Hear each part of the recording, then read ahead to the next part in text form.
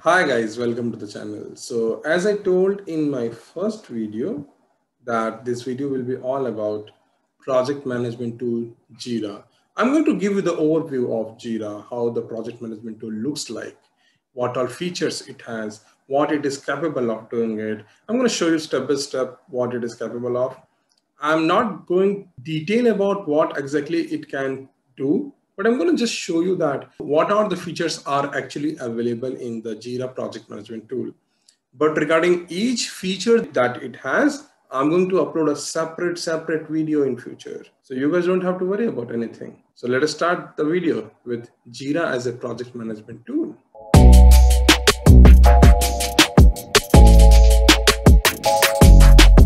So this is how your Jira project management tool looks like, guys. In any company, whichever company you join, anywhere in this world if you join, if your company is following agile model or Scrum methodology, they will follow Jira as a project management tool and it will look exactly like this. Now, if you see here, now they're just asking me welcome to Jira, and then projects are MKT assigned to me list of tasks, that is 0 here, and your company Jira. I mean, you will not go detail about it, what is you can see on the screen right now, but I'm going to talk about each one of them in detail in the upcoming sessions, so you don't have to worry.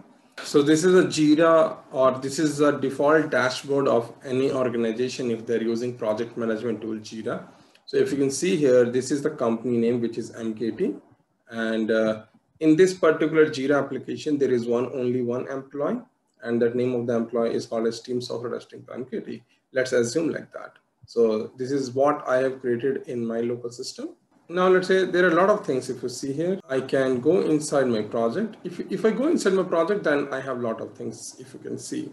Guys, before landing on this particular video, I am sure that you guys have seen my Agile and Scrum model video, because without watching that, you guys will not understand anything.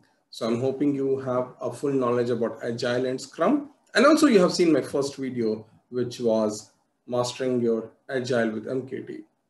So if you can see here now in my MKT company, now this is the project that I have, which is nothing but MKT project. And in that, this is my sprint. Now you guys know what is sprint. I'm not going to explain in detail. So they're asking is start your sprints in the backlog. So you guys know what is backlog now. Now backlog is nothing but you can create multiple tasks here, or multiple epics here, or multiple stories here. Those tasks only will form as this backlog, right? Your backlog is nothing but your requirement that you have converted into your backlog in some form, right? And then from whatever the task that you want to keep from your backlog to your particular sprint, you just need to drag them and keep it in the current sprint. You can also start your sprint by clicking on this. So what all tasks are there in this particular sprint will come to your current sprint. Now there is also a way by which if you start the sprint, they will ask you to enter your sprint name and what is the duration of your sprint, and what is the start date and end date of your sprint. There is also a way that you can make your sprint releases in the form of custom, like there is no fixed date for your particular sprint. You want to make it like in the form of custom, like first release is happening in 7 days and next release is happening in 11 days. Usually it does not happen, but you have a feature that you can do in your particular sprint, that you can do in this Jira for your sprint. Now there is also an option of completing your sprint like this. There is an option of moving your task, whatever is there, what my developer is working on, he can move it to dev complete. Then if the tester is picking it, he can move it to QA complete, and then it can be moved to from QA complete to done or released into the production. And then you can also complete your sprint. Now, if you see here, it also has the option of create. Now, if you see under my MKT project, I have the option of creating an epic task, story, or bug. What is epic? I have tried my best to explain in my multiple videos, so I'm not going deeper into that. And then you have a task, story, and bug. And then you have an epic name, you have a summary. Like that, you can create like a lot of things in your particular project. Now, if you can see, it has a lot of things here. I'm just trying to give an overview here. I'm not going into detail in this particular video about each thing that I'm talking in this particular video. I'm going to make a separate video for each topic that I'm talking now. separate videos, like how to create tasks, how to create bug, how to create epic, how to create stories, how to create your sprints, how to create your backlog. This video is just about the overview of your Jira project management tool. So this is how you create your bug, task, epic. When you complete your sprint, you also have the option of, now let's see if you do this. It also gives you some result, like which all task is completed and which all tasks are not completed, which is not in your status report. It will give you. So now let's say that if you are leading some organization, you can also send this status report to your organization people or within your team that what all tasks we have achieved in a particular sprint.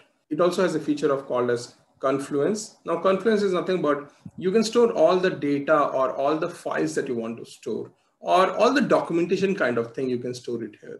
All documentation, you can store it here. Now if you see here, there is option of creating it, and the moment you create it, you have a lot of option to create it now. Now if you see here, it is only telling you like what template you want to create now. Do you want to create retrospective? Now you guys know what is retrospective, right? Retrospective is nothing but retrospective meeting. So we can plan that one in our Confluence in the Jira itself. Sprint retrospective meeting. Remember that it's a meeting that happened at the last of the sprint, just to find out that what went well, what didn't go well, what are the, or what we should learn from this particular sprint. Remember, so with that we can do in the retrospective meeting. We can also, if we have any kind of documentation, right? Any kind of documentation, we can just give the title and start writing from here. You can, in the Confluence, you can also write any kind of test plan or any kind of documentation that you think that is required, maybe your high level design, maybe your low level design. Definitely you can write it here and you can publish it within your own organization. The moment you will publish this documentation, it will be published to your team, whoever has this particular URL. I'm just giving an example that how you can write it. Steps to deploy, build in production. Let's say that is my heading. Now I can write this like, so I'm sure that you guys will be doing this in your Google Sheet, right? So that's the reason we have Jira today in the market.